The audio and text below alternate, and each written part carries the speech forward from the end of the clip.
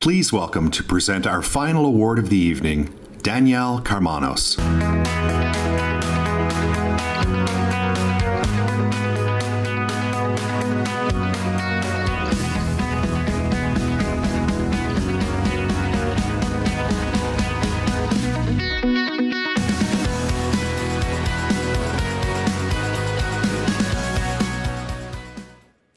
When Masih Alinejad speaks, something inside me shifts.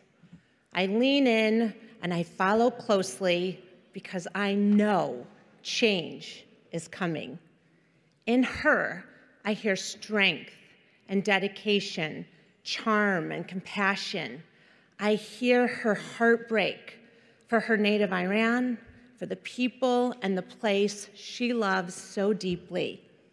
But more than anything, I hear the voice of change and the knocking of a brighter future at our door. Masih's voice is raw and honest, sometimes cracking as she contains rage or holds back tears, but always anchored by her resolve and drive to never stop being a truth teller and a change maker.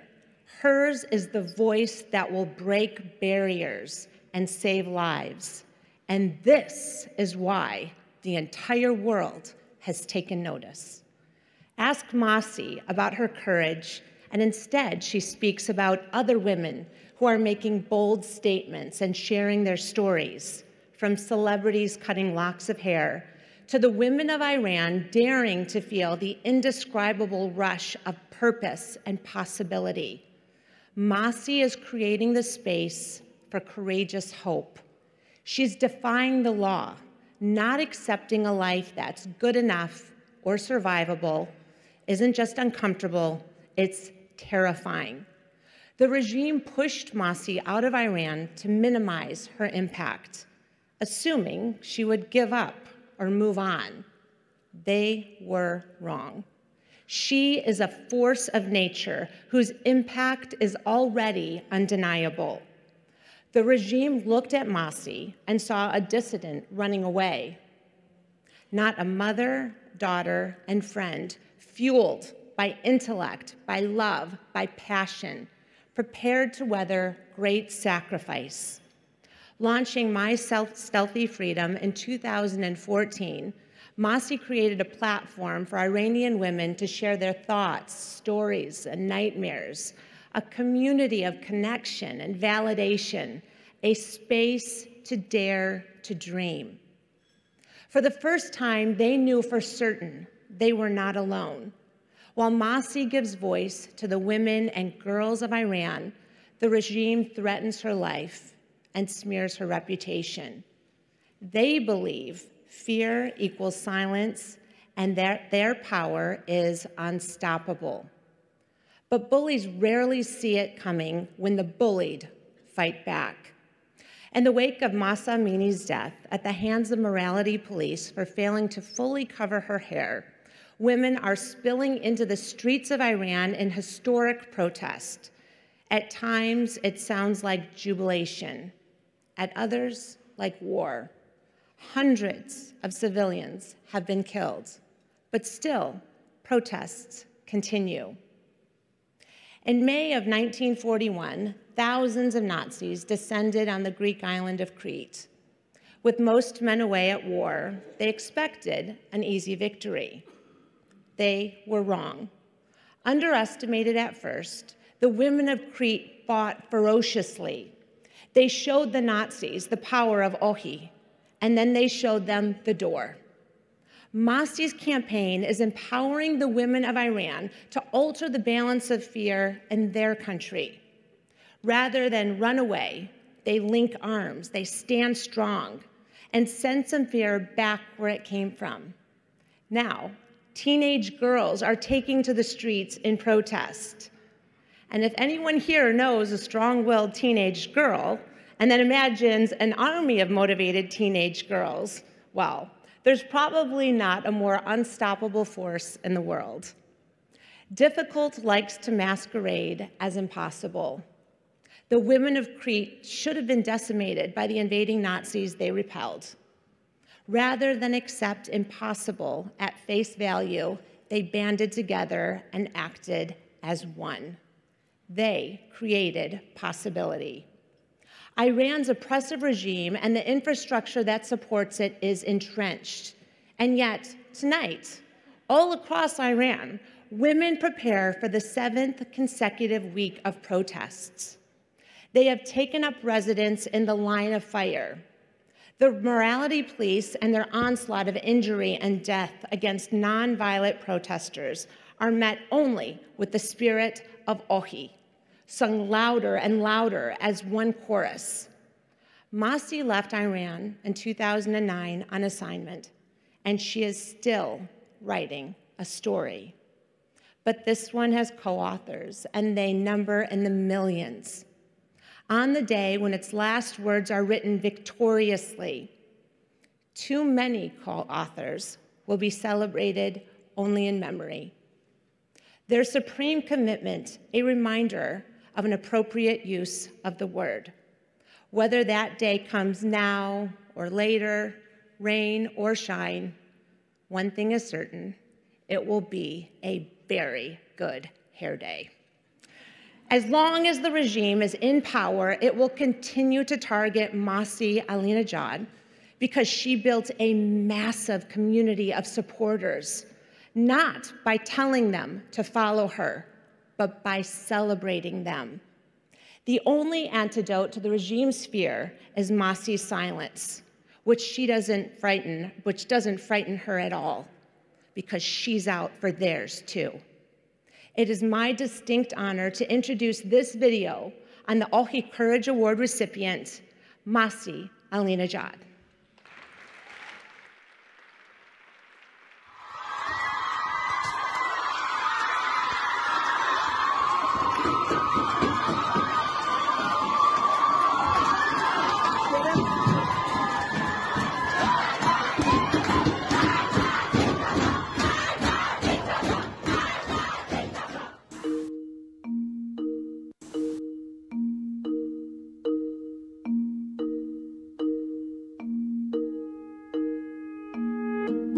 My name is Masih Alinejad. I'm an Iranian journalist, activist, and a troublemaker for the oppressors. When Masih Alinejad first heard the news of the attack on author Salman Rushdie, she had more reason than most to be concerned. An Iranian-born journalist and women's rights activist, she too has been hunted by the Iranian regime. You can see my picture in Friday prayer everywhere being hanged. So basically, yes, I can go back, but definitely I'll be executed. My window is my social media. The mullahs are watching me and watching millions of women like me who are talking to them and telling them that we're not going to obey the barbaric laws of the Islamic Republic. And police say has been arrested near the Brooklyn home of an Iranian-American journalist. Police say he was heavily armed. Journalist and activist Masih Alinejad posted the video to Twitter yesterday, saying the man was at her home to kill her. She was targeted in an alleged kidnapping plot last year after speaking out against the Iranian regime. Described by the New York Times as the woman whose hair frightens Iran, she founded a campaign against the compulsory hijab, which became the largest civil disobedience campaign in the country's history. Hijab is the most visible symbol of oppression against women. Of course, some women want to wear it, which is beautiful if it's your own choice. Some women protesting against religious edicts by cutting their hair in public and burning their hijab, all in reaction to the death of a 22-year-old Mahsa Amini who died in custody of the religious police. Mothers, fathers, they relate to her story. They say that it could have happened to their daughters, and they are right. She remains now a leader of the revolt against the Iranian dictatorship that has led to widespread protests over the death of Mahsa Amini, who was arrested by the morality police because they said her hijab did not cover every hair on her head. If you don't cover yourself, you receive lashes. You go to jail. You won't be able to get a job. You won't be able to exist, to live in your own country. Enough is enough. We want an end to this regime. Women have been pushing back compulsory hijab laws and all the anti-women laws in Iran. But this is the time that the movement gaining momentum. This is a women revolution. They are the warriors in the middle of the street, pushing back Taliban, pushing back the Islamic Republic. These are the true feminists. These are the true Rosa Parks of Iran and Afghanistan. These are the women of suffragists, risking their lives, facing guns and bullets. A woman from Afghanistan, from Kabul, sent me a video to show her solidarity. I told her, shall I blur your face? You know what was her response? She said, don't. This is what the Taliban is doing to us. This is what the Islamic Republic is doing to us. They want to make us invisible. And we are in the streets of Iran and Afghanistan together to take our visibility back. Don't blur my face. This compulsory hijab is like the Berlin Wall. Now, we're tearing this wall down, and the Islamic Republic won't exist. This is the end of their... Okay, but we... It's not about me. It's about Iranian brave women within the society, and all I do, I just give them a voice. Your voice is a threat to the autocracy. My voice is more powerful than their weapon. They're following me. I have only one message for them. Can I use your camera and talk to them? Please. Go ahead. Which camera? I know that they're listening to me. This one. I want to tell you, گورتونو گم کنید. Go to hell. I'm not scared of you. I have only one life. You can kill me, but you cannot kill the idea. The idea is just fighting for freedom and dignity.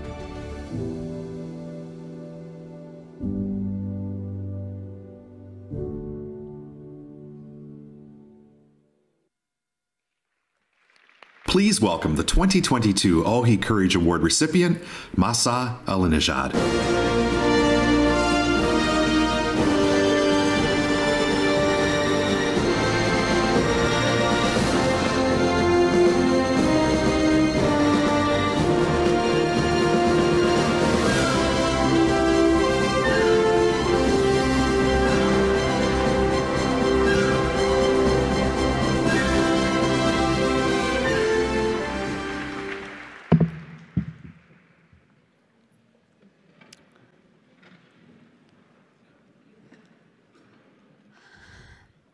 Hello, everyone. Ladies and gentlemen, it is an honor for me, a real honor, to be here tonight alongside President Zelensky and receive Oxi Award. But I want to dedicate this award to the brave women of Iran. Because 2 months ago, when I received the email about this award, no one knew that there is going to be a revolution led by women inside Iran. So this is the moment that all of us know that the word Oxi is the most beautiful word for Iranians. So I want to dedicate this award to brave women inside Iran. And I want to repeat their words. I came here tonight. As soon as I learned the word Oxi means no, I said that I'm going there to say Oxi to gender apartheid regime. No to Khamenei and his gangs of killers. But let's be honest. Saying no to Khamenei, saying no to gender apartheid, saying no to the killers of the Islamic Republic is easy here, being surrounded by many security bodyguards. So that is why I left my speech there. I changed everything. So I came here to actually talk to you from my heart. That 8 years ago, when I launched my campaign against compulsory hijab, brave women of Iran joined us. Sabah Kordafshari, only 22 years old, she removed her hijab, walking unveiled, saying no to compulsory hijab. Oxi to the regime. She got arrested, received 24 years prison sentence. Before coming here, I was telling myself that she already said Oxi to gender apartheid regime. Yasaman Aryani, only 22 years old. She joined White Wednesday's campaign. She received 16 years prison sentence. Mojgan Keshavarz, 33 years prison sentence. I felt guilty. I felt bad. I felt the burden on my shoulder. What happened? Their mothers joined to the streets, to the civil disobedience movement, and they said no to gender apartheid regime as well. For years and years, none of the female politicians from the Western countries who went to Iran dared to say no to compulsory hijab laws. They were downplaying our cause. They abandoned us. So today, I am here to say that there is no need for Mahsa Amini to be killed, for the whole world to recognize and understand these brave women and repeat their voice to say no to forced hijab, no to gender apartheid regime. There was no need for Nikah Shah Karami, only 16-year-old, who get killed in the street for a whole world to understand that they can say no as well. There was no need for Sarina Ismailzadeh, only 16, for Siavash Mahmoudi, only 16, for Ghazaleh, for many teenagers, TikTok generations, young schoolgirls, men and women shoulder to shoulder to get killed, to say no. So today, I want to use this opportunity. I want to thank Oxi Courage. I want to thank everyone to give me this opportunity, actually, to tell the rest of the world that this is the moment that we, the people of Iran and Ukraine, must be united, because we are not fighting for ourselves. We are fighting for the whole world. Women inside Iran risking their lives to tell the democratic countries that if we do not get united to end the terrorists like Putin and Khamenei, believe me, they will get united and they end democracy. So this is the time for all of us here in the West to say no to normalizing Putin and Khamenei. In 2022, our broken heart and the broken heart of the Ukrainians, we understood that this is the time that we have to be united. When the Revolutionary Guard shot down the Ukrainian airplane and killed 176 innocent passengers, now these family members of those victims saying no to gender apartheid regime, no to Islamic Republic. The same regime is helping Putin, sending drones, sending weapons to Putin to kill innocent Ukrainians. So you see, dictators are united, more united than democratic countries. So that is why let's say no to those democratic countries, that they can say no to Putin and Khamenei, but they're still sick to get a deal with our murderers. This is the moment that our unity against the united dictators must be stronger than ever. Thank you so much.